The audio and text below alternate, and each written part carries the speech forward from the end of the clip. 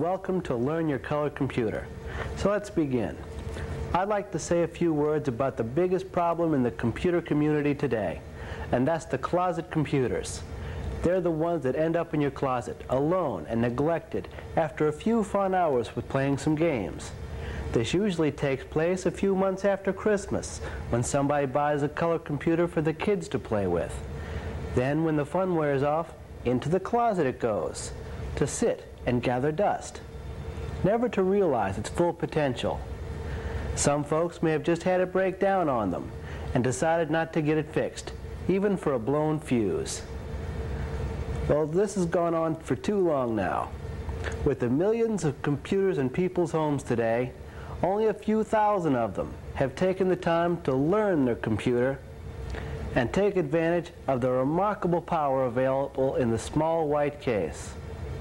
Some people have even used their computers to run their own businesses. But this is not enough. If everybody who owned a closet computer was to become a serious color computer user, we'd be a more powerful group than any other. And this is what the series of shows is all about. So let's begin. Hi, welcome to the 11th installment of Learn Your Color Computer. In this installment, we're going to show you how to read and write sequential files to tape and disk using the commands of open, close, print number, input number, line input number, and EOF or end of file. Before we get into how to read and write files, you'll need to know a little bit about buffer numbers. Buffer numbers will range from -2 to 15 and are assigned like this. -2 is the printer, -1 is the cassette, 0 is the screen and keyboard, and 1 through 15 are disk buffers. The first thing you'll need to know about writing a file is that you only need to open the file, send data into the device buffer, and close the file. To get a better understanding of the procedure, you need to see a program that does this simple task. For the sake of speed, we'll use the disk drive. And we'll use buffer number 1. Type this one in. First, we'll clear out memory with new, and then we'll start with line number 10, where we'll open, quote, O, quote, meaning for output or writing, quote, in comma, number 1 for our buffer number, comma, quote, file name, / dat, quote, for our file name and extension. Next, we'll go to line number 20, where we print number 1, comma, quote, this is a string of text, quote. So we'll be printing to buffer number 1 instead of to the screen. Next, in line number 30, we'll do another print number 1. But this time we'll send some numeric data. 1, 2, 3, 4, 5. Enter. Now, line 40, we'll close the file with the buffer number 1. To close up our file, and now with line 50, we'll terminate our program with an end.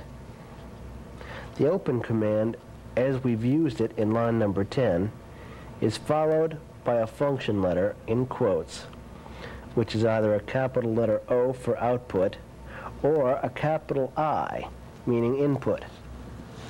This is followed by a comma, and then the buffer number, preceded by a number symbol. Another comma follows that, and finally, you have the file name inside of a set of quotes, along with the extension. When using disk buffers, you may include inside the set of quotes a three-letter extension of your choice. If you don't specify one on a disk file, an extension of DAT, which we used here, is assumed by the computer and is automatically added. Next, in lines 20 and 30, we've used print number command using the number of the disk buffer we've opened to write a string constant and a numeric constant to the disk buffer. This is the same as the print number -2 command we used in the previous show to send text to the line printer. Then, in line 40, we used the close command along with the buffer number, which was again preceded by a number symbol. As you've probably guessed, it closes the file that's using the buffer we've opened earlier. You can have many files open at one time, so be sure to specify which buffer when closing. A close command by itself would close all the open buffers. Now run the program, and you should see a little bit of disk access, then all becomes quiet again. The file was written. It's now easy to see that all you need to do to write a file is to open it, print to its buffer, and close it again. Now comes the hard part, reading the file back into the computer's memory. Type in this little program.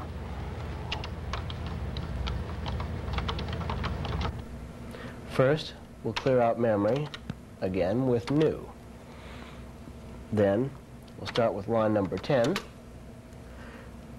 where we open, quote, I, quote, comma, number 1, comma, quote,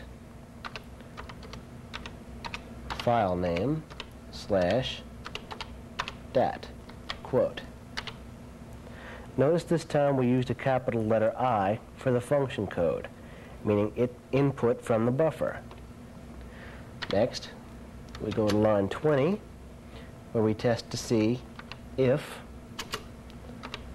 end of file, open parentheses, 1, close parentheses, then go to 60. Notice this time we used the end of file command. It's used with the buffer in parentheses to test for an end of file condition, thus preventing us from trying to input any more data if we're at the file's end. Now we'll go to line 30, where we'll input number 1, comma, a string, colon, input number 1, comma, b. This is where we get our string and numeric constants back that we wrote before. Now in line 40, we print a string, colon, print B. That'll print them to the screen so that we can see that we've actually got our data back. Now in line 50, we go to 20. Here the program returns to line 20 to test for an end of file condition. Now, we'll start again with line 60, which was referenced by line number 20. where we close number 1. This is where the program goes, like I said, as stated in line 20, when an end-of-file condition has been encountered. Now in line 70, we'll once again terminate our program with an end. Now run the program, and the disk drive comes on for a moment and then stops. As you can see, the string and number have been recalled from the file. This is a really nifty function.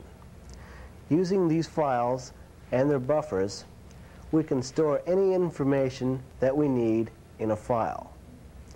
And as long as we test for an end-of-file condition before going to read the data, we can easily know when we're at the end of the information and close the file in question.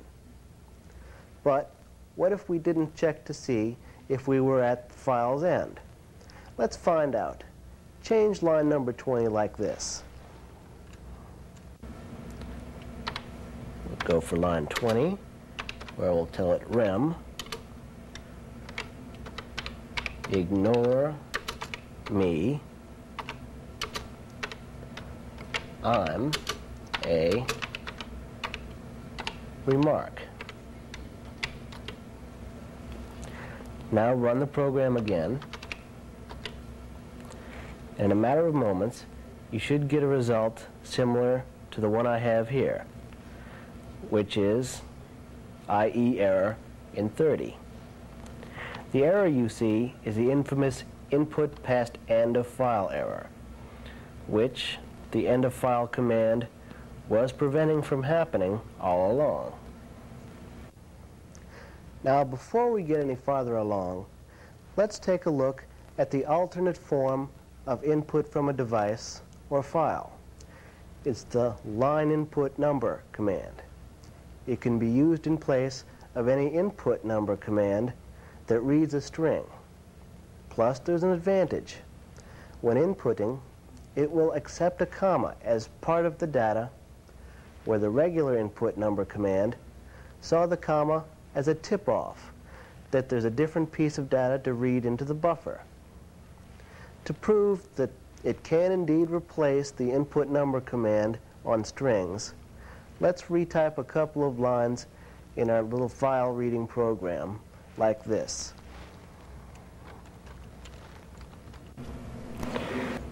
Okay, we'll do line 20 over again, where we'll say if end of file, open parentheses, 1, close parentheses, then go to 60. That will replace the line we bypassed before. Now do line 30, where we line input number 1, comma, a string, colon, input number 1, comma, b. There we have our new replacement commands. Now run the program, and the disk drive will activate as before, and the same data will be retrieved and printed on your screen. As I said, the line input number command can replace any input number command that reads a string from a file. And most importantly, the most interchangeable item in reading and writing files is the buffer numbers. Using the same commands, you can simply change buffer numbers to use different devices. There are some exceptions to this, though. When using the printer or screen as a device, you don't need to open them first. They are opened automatically when the computer is first turned on. And remember to never try to input data from the line printer. It's not capable of sending data back to the computer. Any attempt at reading data from the line printer is met with a bad file mode, or FM error.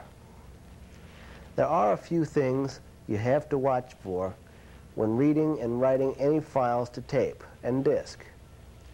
First of all, be sure of your data. If you wrote a string, there must be a string variable reading it back in. And as such, if you write numeric data to the file, a numeric variable must read it back. Also, when you read and write to tape, you must keep a close eye on where your data is being placed. When writing, make sure the tape is advanced to a place on the tape where there is currently no data. This makes it a good idea to reset the tape counter on your recorder when you rewind to the beginning, so you can write down in a little notebook or on the tape label where each file begins and ends. The disk system will take care of that automatically. On disk files, also when reading from tape, make sure you remember to rewind the tape to where the file is, or you'll pass it up altogether and have to reset the computer to recover from the situation. Here's a tip that will help you get the best results from tape file usage. When you're reading or writing a file, always have the tape recorder set to 1 unit above half volume mark. Say if your tape recorder's volume control is marked in increments from 1 to 10, like most recorders, set it to 6. After about a year or two of reading from tape files and writing tape files, the audio signal quality will become poor and you'll get errors while reading a file or a program from tape. You have a few options at this point, and this is what they are. First, have the recorder serviced. Or second, increase the volume level, which is a temporary measure. Or number 3, buy a disk drive if you don't already have one. Any one of these options will work fine, but I strongly suggest buying a disk drive if you don't already have one. The disk drives are a little more reliable, and if you like, there are programs available that will allow you to back up an entire disk onto a 60-minute cassette as several files, and then put them back on the disk if you need to. So even if you do get a disk drive, hold on to the tape recorder and make sure it stays in working order. And lastly, but most importantly, don't try to read a file that was opened for output, and don't try to write to a file that was opened for input. An attempt at either one would cause the same error as if you tried getting input from the printer, a bad file mode or FM error. I think you've been working with the basic programming language enough that I think you're ready for another one of those extra commands that I give you once in a while. This time, I'll show you how to use the kill command, which is used with a disk system to delete old files that you figure you either don't need anymore or you have a copy of it on another disk and just want to make room. To use the kill command, you must have the file's name with the file's extension following the command's name inside of a set of quotes. Here's how this works.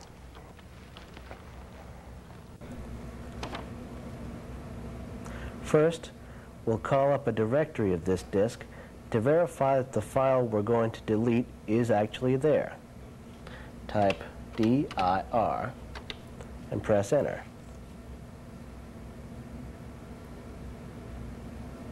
It scrolled by a little fast, so let's get ready with a Shift-at and try again. Shift-at, space, Shift-at, And there it is. We see the file of file name dat appearing in the directory from the disk activity we caused earlier. So now that we know that the file is actually there, we can delete it with kill, quote, file name slash dat, quote. There'll be a small amount of disk access while the file is being removed.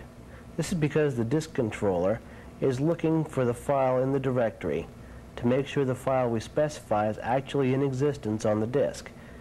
And you can tell by the familiar OK message on the screen that the file was found and was deleted. To make sure it really was deleted, let's take another look at the disk directory. Get ready to use your Shift-At command, because it's a long directory we have here.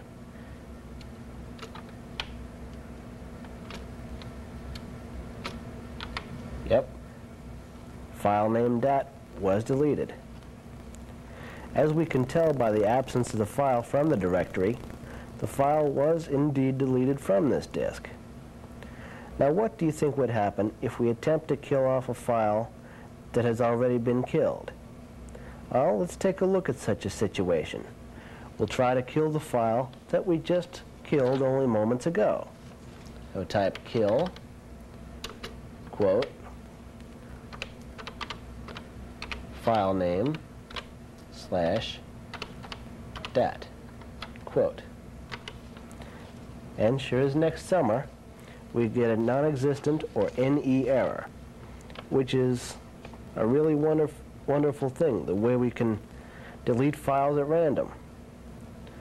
But what if the file you want to delete is on a disk in another disk drive besides the one you're currently using?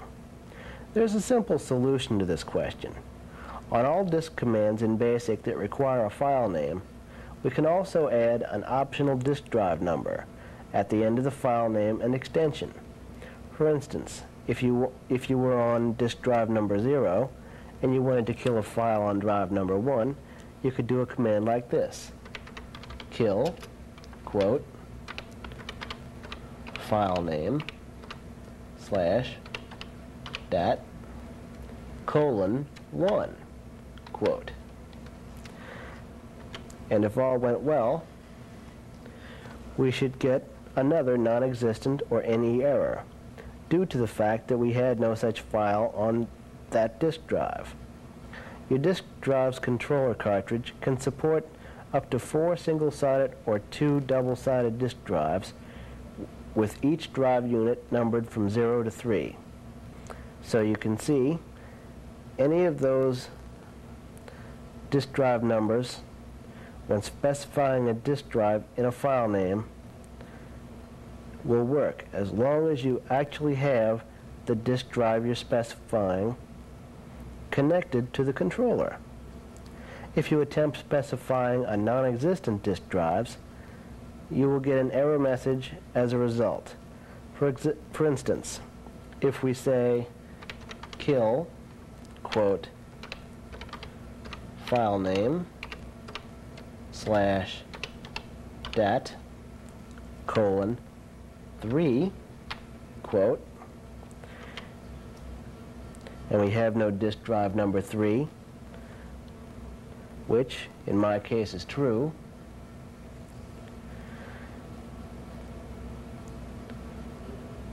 we get another error.